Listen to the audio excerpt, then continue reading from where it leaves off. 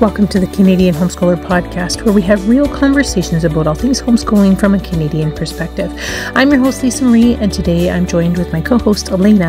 In this episode, we're going to talk about homeschooling through the summer. So grab your favorite drink and come join us on the couch. Since summer's here, we thought that maybe we should start a conversation about summer learning and homeschooling. Our family tends to just keep doing the same old, same old. We school some days, we take days off, we just kind of go with the flow. But I know that's not what everybody does. So how do you guys handle summer? We've always taken the summer completely off. I'm seeing a trend more and more for families to continue year-round schooling, which is fine if that's what works for them. However, I always encourage people to figure out what works best for them. For me personally, I know that if I continued on year-round over the last 14 years, I probably wouldn't be able to keep going. I just need a complete brain break to not at all think about it and just be mom instead of mom and homeschool teacher. So for us, we homeschool year round because of a couple of reasons. One is that my husband works all summer and is off in the winter. So we tend to have more time off in the winter when my husband is home. Also, because our family tends to be very fluid, we don't have very structured days necessarily. So we end up taking a lot of breaks throughout the week during the school year. So we just continue going so we can take days off whenever we want to. For us, that means that there may be days where we do more schoolwork and other days where we do a lot more play, but it happens throughout the entire year. We don't really have a structured, now we're taking a break off. So that's for us. That allows me to make sure we're just continuously going. We're always just plodding along. We're just, when we don't take the break intentionally that says, now you finished grade 3, now you're starting grade 4. It literally is you finished grade 3 math and now you're going to start grade 4 math. There's not for us a cut, hard and dry break between the grades, which, you know, some people like that. I don't really care because we tend to switch our curriculum or move curriculum just at our own pace. So it allows us to kind of just keep going with the flow.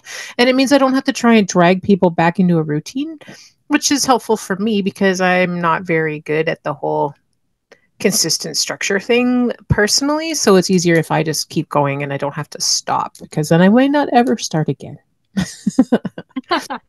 All right. So why do you guys take breaks? I know you said it was because you needed a mental health break, but how does that impact your school year or flow? Yeah, so that was our one main reason that we have taken that time. A couple other reasons are for our kids as they got older. We've done a local summer camp, and it happens that there's different age groups. And because my kids aren't particularly close together for ages, then each camp has its own age group, and it ends up being this summer there's 3 different, my 3 older ones go to the camps, and there's 3 different weeks that they're gone for that. And then we have our week for our family vacation, and then we have maybe sometimes we'll go visit somebody like friends or family somewhere or that kind of thing. So the time just gets eaten up pretty quick. So that's another reason. And also I just really find, especially where I am, that summer weather is really short. And so I don't want to be spending it doing schoolwork. I want to just enjoy, time at the beach and time with friends. And another reason too is because a lot of my kids' friends over the years have been public schooled. So we don't have a huge, it's bigger now than it was in the past, but thinking back, especially the beginning of my homeschooling years, there were very few homeschooled kids. So most of my kids' friends were public schooled, and I just don't think that would go over well for my kids to have their friends, even just playing outside where they can see them right out our window that looks right out to the street when they're trying to do school. So those are kind of all different reasons why we've chosen to do that. But as far as transitioning, I find that when we get back in September, or even after Christmas break, or even we take a break in March, again, we just tend to follow the more traditional school calendar, mainly because of the public schooled friends. It just made more sense for us over the years, especially when some of my kids' close friends were right in the neighborhood. But as far as transitioning back after those kinds of times, we've always just done it slowly. So the first day we would just do some math, and then the next day maybe we'd do some math and one other thing, and then maybe the next day we would do that again, and then the 4th day we would add in 3 things, and just kind of just gradually not a specific plan, but just gradually add in things as we're able to kind of ease in. And I've always done that after any break, and that's worked well. I think it was Louise House that first told me about doing that. She has some really good advice, and yeah, we took that advice, and that's worked really well for us. I think the important thing to kind of clarify here is that there are two kind of sections I would consider for this conversation. The first is whether or not you decide to continue to formally keep doing programs and your curriculum and your things. And then there's also just like life experiences, because summer does offer a lot of learning opportunities. Just we don't necessarily label it as school, right? So, Right. Yeah. yeah, Well, even just in regular life, like, I mean, the formal school day might, stop at whatever time whenever you're done, whatever you were doing. But it's not like, oh, well, now the kids' brains are turned off and they're not learning anything. Like, you might maybe learn at stuff my in the house. evening, or you might learn stuff on the weekend or on holidays or whatever. Yeah, for sure. Learning happens all the time. Yes. All right. So I know that you guys are huge nature lovers at your house. So have you ever done, or is there a way that you incorporate nature discovery or exploration with your family throughout the summer?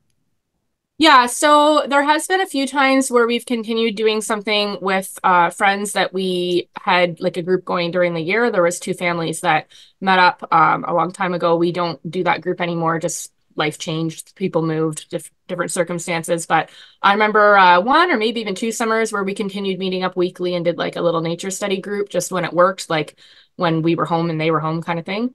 Um, but typically nothing formal. But I find, because yeah, I am so into nature, that it's just a natural thing anytime we're outside. So I think of even just last night, like just on a bike ride with my son, and then he stopped and asked me questions like, what's that? And oh, look at that bird, and look at this. And then I just naturally just teach what I know and kind of point out all the different things that I know. I want him to learn how to identify different plants and trees and stuff that we see. So it just happens naturally for us. Yeah. Yeah. So I'm not against nature, and I do love being outside, and I used to be very active outside as a young person, but it's not like I've ever really intentionally said, let's learn about trees. It just kind of became a discussion that would happen as we're taking walks, or we see a tree that has a weird shaped leaf compared to everything else because it's an oak Yeah. tree instead of a maple tree. So those kinds of things I found over the years are really cool. If you can find an app that can identify a plant, if you're not as knowledgeable about what they are, like if you can find an app that has like a plant ID option, then it's really helpful, because I don't know all the plants, but then kids, they love finding out with you, and then you can discover more about them. And I know you have some resources about birds as well, where you can learn to identify birds more than me just going, Elena, I took this random video and far in the background is a sound. Can you tell me what bird that was? But I did it. I knew what it You was. did. So I was impressed. So, I think it helps to also, for just a little side note on identification, over the years, like, yeah, I've learned a lot of what's in my area, but when I don't know something, I'll try to take pictures of as much of it as I can. Like if it's a tree, I might take the bark, the leaf, whatever, seed it has on it, like whatever identifying features. And then I'll ask, like, I'm part of some online groups for things, or I'll ask somebody that I know that's knowledgeable in the area, that kind of thing, because it does help to ask people who live where you do and that kind of thing as well. yeah, and I found over the years some of the best times to do things like geocaching and to go river walking, like just even exploring, like letting the kids in the creek, go Yeah. get messy. Summer's a great time for that kind of thing. Great time to go like fossil hunting if you live in a place that has fossils, and even just recognizing animal prints in like mud and stuff. It's a fantastic time to just see what's going on in the world around you, and to not have the necessarily restrictions due to weather, because in theory it's drier and it's warmer, so you can do those kinds of adventures. Yeah. But yeah, I definitely in the summertime, other than like I said, that time that we met up with the other homeschool families, it's more of just I noticed something cool, so I point it out to the kids and, talk about it for 10 seconds or whatever. And they might ask more questions, or they might say, oh, cool, and run off to something else. Or when they point out something, hey, what's that? And then they start asking questions. It's more just natural. It's not like, today we are going to learn about this. It's, hey, we're going on a bike ride, let's go. And then whatever we see. And I think that's one of the best things about summer, is that it's just so organic, because you have that freedom to include it however you want, right? It doesn't Yeah. have to be the structured plan. So that's pretty cool. The other really cool thing about summer is that's when a lot of the field trips and places like pioneer villages and indigenous villages and some of the community activities are often running in the summer. So I know in the past we've wandered through and we've been in a place that had a I think it was the War of 1812 reenactment. So they had like the soldiers in red and they were shooting off their rifles. And that was really exciting and cool for my boys. They loved seeing all that. But those kinds of things aren't always available in the off tourist season. So it's a great time Yeah. to kind of connect with and find activities that are going on in your community and in local like day trip places that you can get to. So that's the opportunity to maybe stack up on your field trip plans for the for what's available in the summertime as well. Yeah, we've definitely done that even and we have family that lives further away, so if we have a trip to them, then sometimes we'll add in something like that when we're visiting. So yeah, I know we've explored some of those kinds of places. It kind of depends where you live, what's available, but definitely a great time for that. Yeah, and as you said, travel as well. Traveling is summer's a handy time to do that if you can afford to. Yeah. Or have the time available to do that, whether that's traveling to see family or friends or just traveling because you can travel. Coming to see Canada is a great way. And if you're like me and you're broke and your family's too busy and you can't go anywhere, it's a good time to do a virtual trip. You can do it and get hands on and make food and all the other things that you can do. I know too, a good thing that is often not too expensive is to explore what local conservation areas or provincial parks are near you.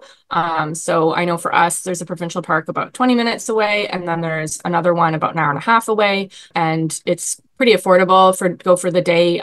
Usually anywhere from $11 to some of the more popular parks might be $20 for a whole, however many people you can fit in your vehicle. I mean, that's pretty cheap for a family experience.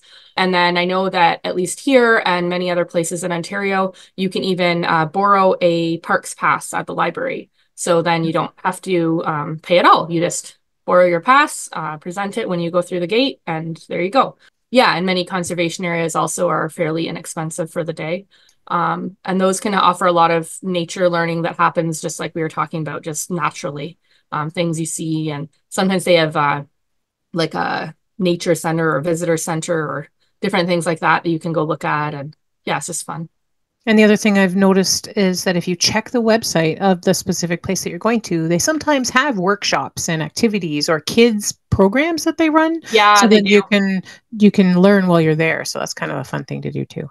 Yeah, especially on weekends, I find the park near here often has things on weekends because that's when a lot of people are camping. So yeah, for sure.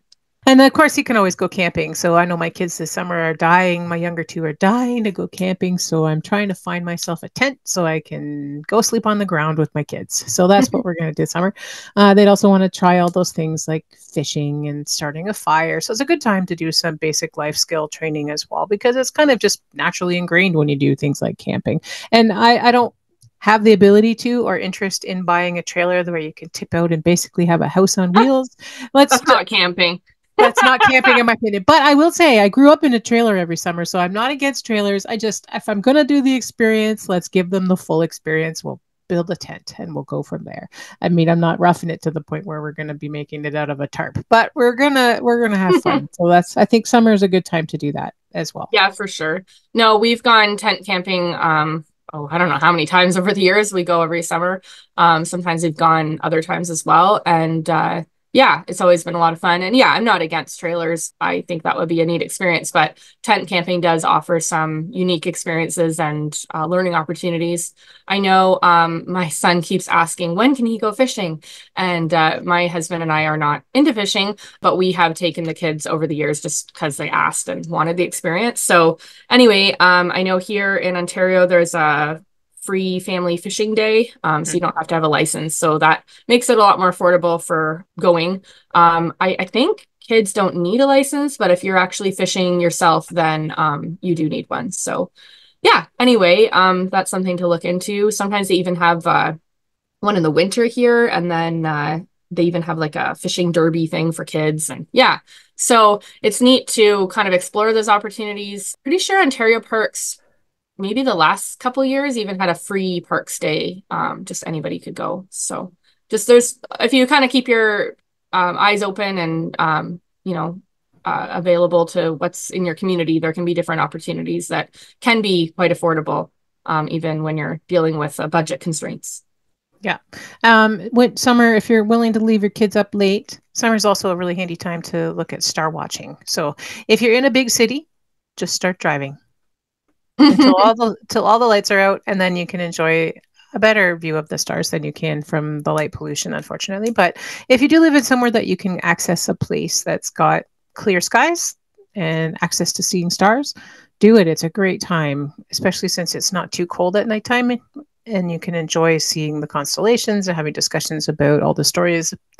And don't forget to take some time to learn some of the indigenous stories. It's really interesting to compare them with the stories that we're all familiar with, which were based on Greek mythology in general. So it's really interesting to hear a different perspective of the stories of the stars. So there's some really good resources out there as well. I don't have them off the top of my head, but we do have. I've seen them before, so there's some good ones.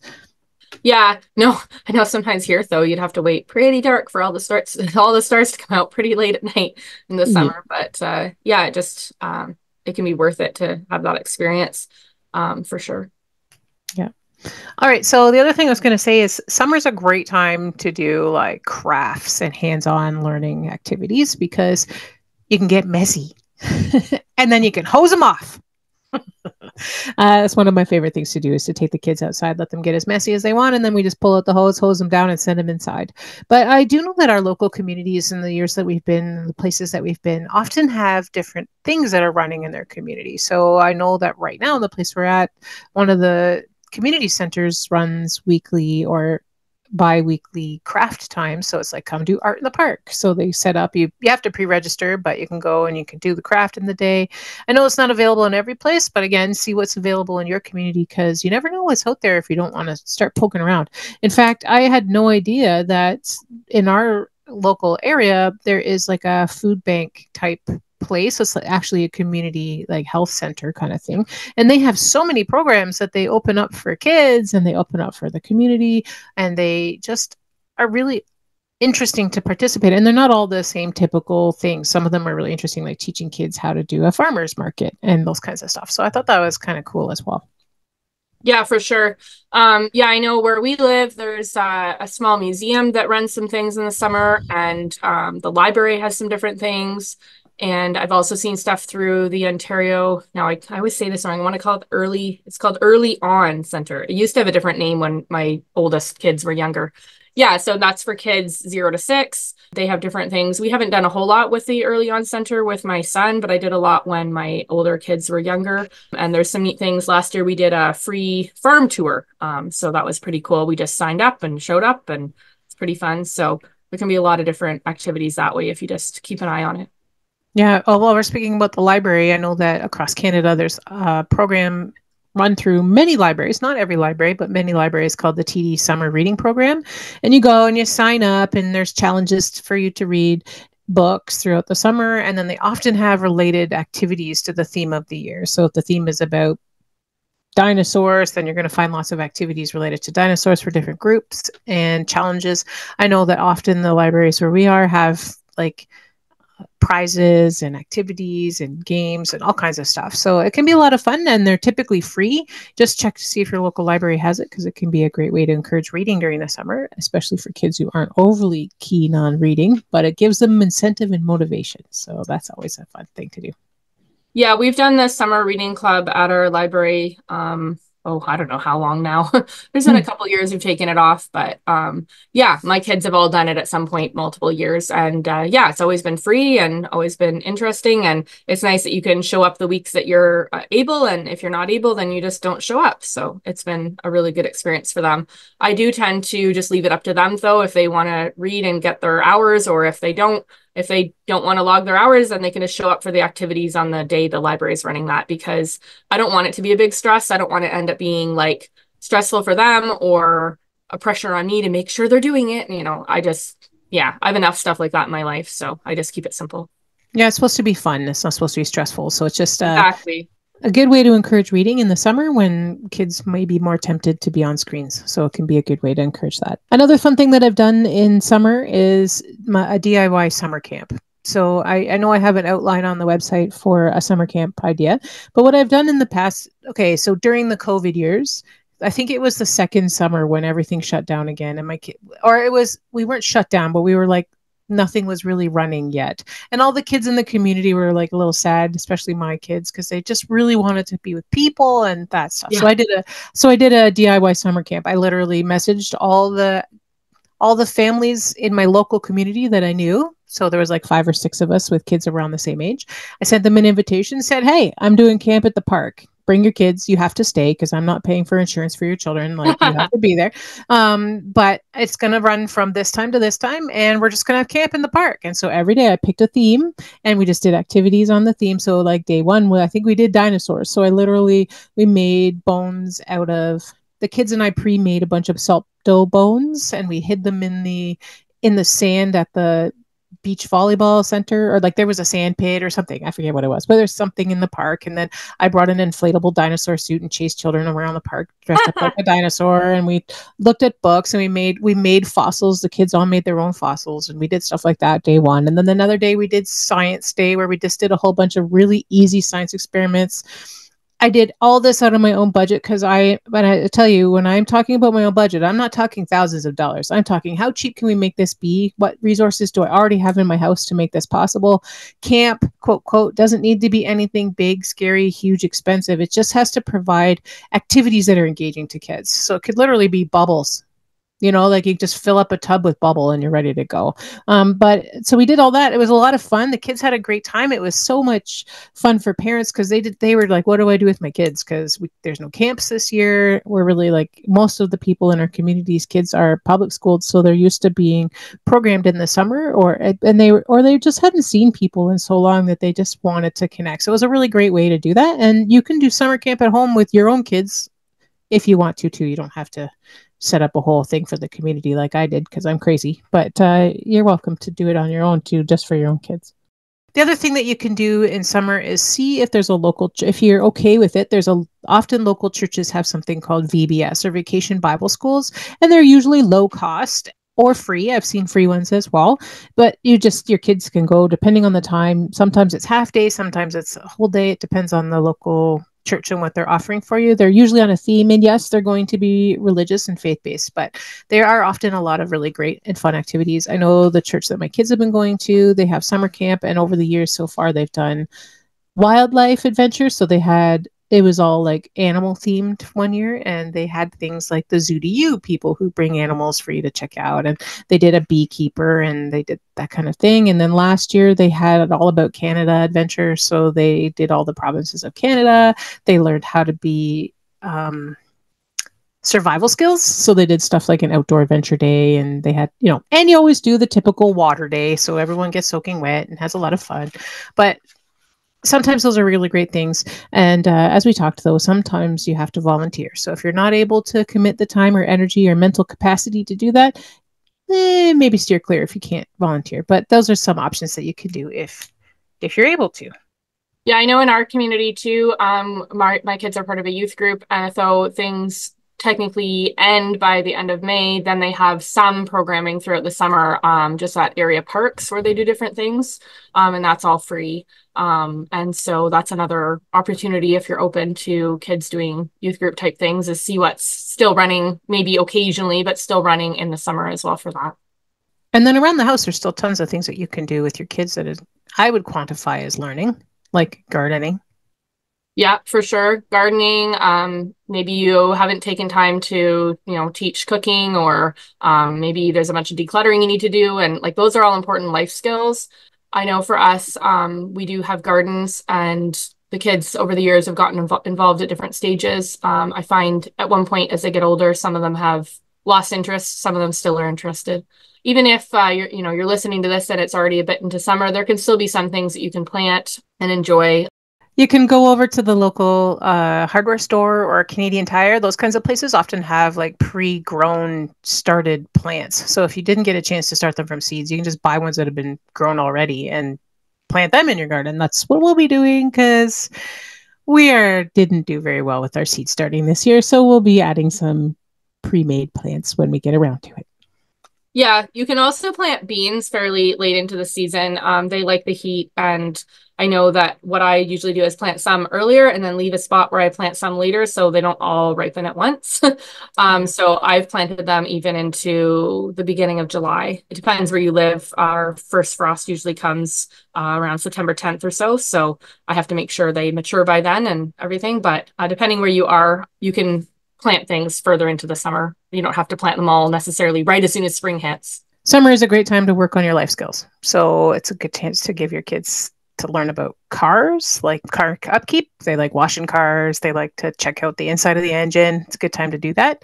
You can also do things like let's do laundry. Maybe you could even do a comparative study between what did our clothes feel and look like if we dry them in the dryer versus put them on a line, or you could get crazy and start doing all the costs of electricity versus drying it yourself. If you wanted to, I'm not going to do that because I can't figure that out for myself. But, if you got smart kids, go for it. And of course, it's a great time to be physically active and moving and talk about your health in the summer as well, because there's lots of opportunities to get outside and do things like biking and walking and running and playing at the playground with friends, that kind of thing. Yeah, for sure. And if you live in an area where it's hard to connect with other homeschoolers, there's lots of opportunities to connect with other kids that are normally in public schools that are, available at the park or available at the library or whatever. And I mean, social skills is definitely a thing you need to learn. Obviously, with homeschooling, it's not that we're not socialized, but it does offer different opportunities to meet up with other kids. And I just find summers is such a great time to just let learning just happen without stressing about it. I try not to make a big deal of anything. It just kind of just happens. Yeah. Yeah, which is a very unschooly approach for summer, which is perfect. Yeah, for sure. I mean, we do some of that during the year too. We do some formal learning as well, but overall, I like to just take opportunities as they come. Yeah. The other thing I love to do with my kids in the summer is at the beginning of the summer, I get them to make me a bucket list. What do you guys want to do this summer? And we usually end up with this giant list with lots of really unrealistic things and some possible things like I want to eat a giant freezy. We can make that happen. I'll buy you a giant freezy. That's within my budget. So there's options for the kids to do things. We've over the years, some of the things have been a lot of fun and it's been an interesting way to see what they would like to do too, because some of the ideas that they have are fantastic and I never would have thought about it. My daughter right now is totally convinced that we need to go to Fan Expo in Toronto at the end of August. I'm like, why? I'm just curious why you want to go, because we've gone before. We went one year when she was probably 5 and now she's 9, but she wants to go because she wants to dress up in a costume. Okay. So I thought that maybe it was all the cool activities and things. No, she just wants to dress up in a costume and be around other people dressed up in costumes to see what they dress up like. So we may be going to Fan Expo just to look at people's costumes. But, Hmm. you know, that's kind of interesting to see what their thoughts are too, because they often have unique ideas. So it can be a lot of fun. And it usually ends up with things like I want to go to the beach and I want to play at a cool new playground and I want to visit grandma and grandpa and I want to go swimming or whatever. There's all these basic summer ideas, but they often have unique ones as well. Yeah, for sure. I know my kids have made lists before, and anything from pick berries like wild strawberries or wild blueberries, or some areas might have a farm you can go to pick stuff, or specific beaches they want to visit, or specific friends they want to get together with, specific playgrounds, or hiking trails, or biking adventures, or just all sorts of stuff that it's just a fun time to do some of those things for sure. Yeah, something else that I'd like doing in the summer, and I need to get back to doing it, but we mentioned farming a couple times and picking berries and those kinds of things. So it's a great up. Kids love going to farms. They may not be very good at picking all the things because they want to taste all the things, but it's a lot of fun to take them strawberry picking and stuff. But it's also a really great opportunity for them to see how that turns into other things. So making jam or turning things into relish or just learning how to can. It can be a really cool way for them to be involved in creating food for your family. So I think that's a good summer learning adventure as well. Also, summer is a really good time for us as homeschool parents to recharge. So we can take a break. You can mentally brace yourself for the next year and the plans to come in because, even though I don't stop schooling and I move on to take a break and move on to the next things, like intentionally, like I don't do it.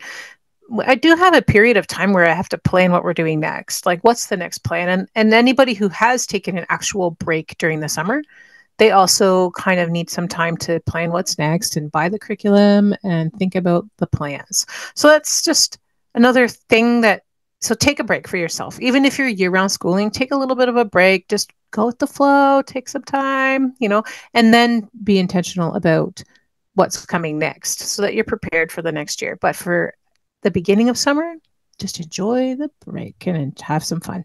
Another good thing to do is to think of the summer as kind of like your own professional development time.